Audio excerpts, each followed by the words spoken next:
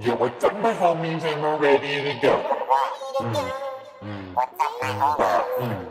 Yo, what's up, my homies? Hello, YouTubers. Today I'm going to give you a introduction to the app called APT Backup. This app is important because when you're updating to the new firmware 3.1.3, and since there's lots of buzz going around about that, if you're going to update or not, you're going to want to back up your files. And I thought package backup did the same thing, or would allow you to do it, but it doesn't actually work, if you're going to restore and then you come back to it. But APT backup is the one you want. So we're going to go into Cydia, go into search, and search APT backup.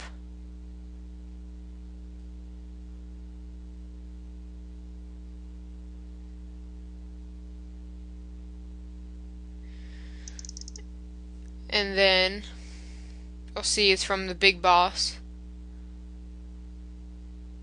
Wait for the thing to load. So you can see that you're going to want to click the install button up there, but wait for that to load itself. Here we go. It says Cydia backup and restore solution. Back up your apps, restore in iTunes, then restore your backup. So this will allow you before you're going to update, you're probably going to want to do this. I actually did not do this and then found out almost right after I did this, so luckily it didn't take me too long to kind of restore it, So when you download this, you're going to want to, once you download this, click the home button there, and then you'll get an icon called APT Backup, the one before, and here it is right there for me, here. Oops. This is that's what it's going to look like for the glass cart theme. And then you'll get this simple page, and it'll say, you can read that. So this is only going to back up your Cydia installed app list, so you're going to want to make sure you back it up on iTunes for all your other things like that.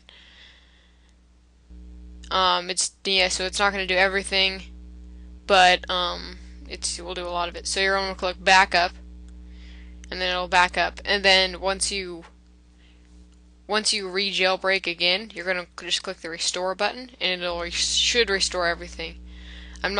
This is what it should do, but feel free to drop a comment by so I can update the description if it actually works. That'd be pretty helpful. And so that's APT Backup. I hope that helped. Just a short little introduction to it, and I thought I might get it out there. Thanks.